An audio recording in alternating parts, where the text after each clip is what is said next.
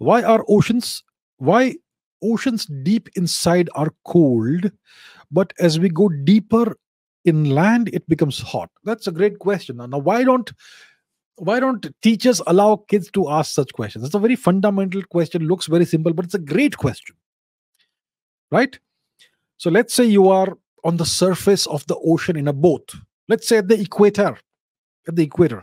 At the equator, if you put your fingers in the water, if you dip your feet in the water, it's going to be warm water, nice and warm. Okay? At the equator. But let's say you dive under the water with equipment, obviously. The deeper you dive, the colder the water gets. You go a kilometer down, it's gonna be much colder. You go even way further down, it's gonna get colder and colder. Of course, there's a limit to which it can become cold.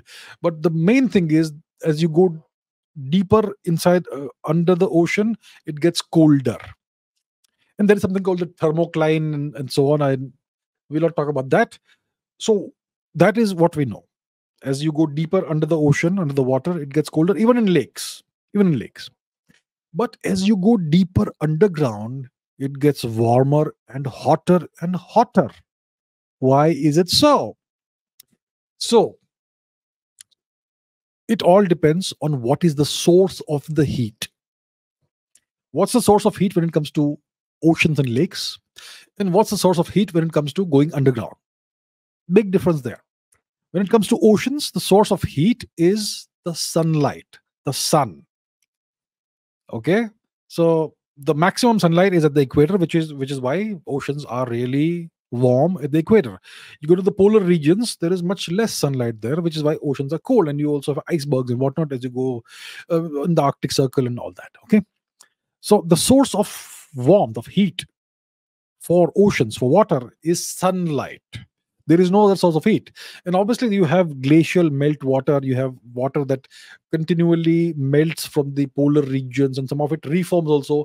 And all of that it obviously becomes part of the ocean.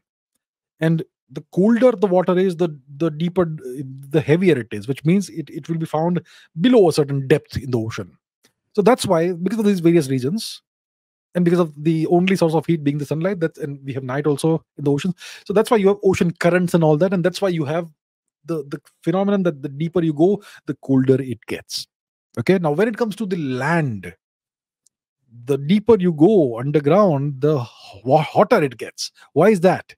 It's because underground you have heat.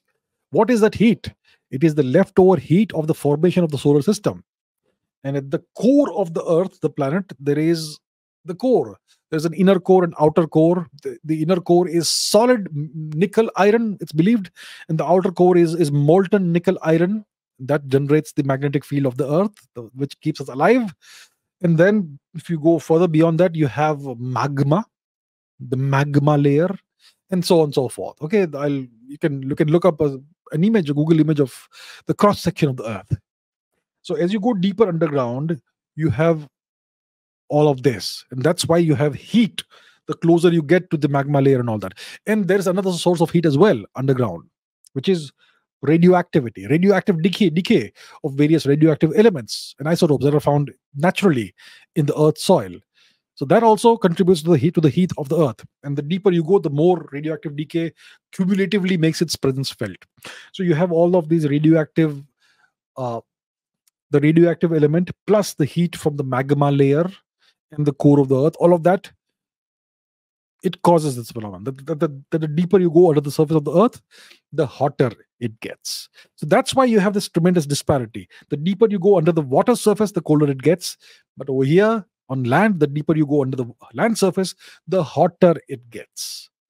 That is what hopefully explains this matter.